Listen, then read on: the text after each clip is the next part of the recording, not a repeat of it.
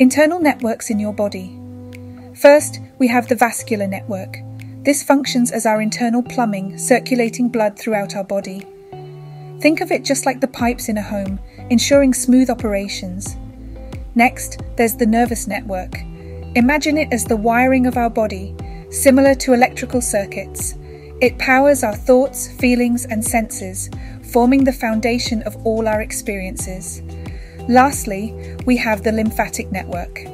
This serves as our drainage system, much like a house's gutters. It filters waste and defends against illnesses. These internal networks work tirelessly to keep our bodies running smoothly. Don't you think our body is a work of miracle?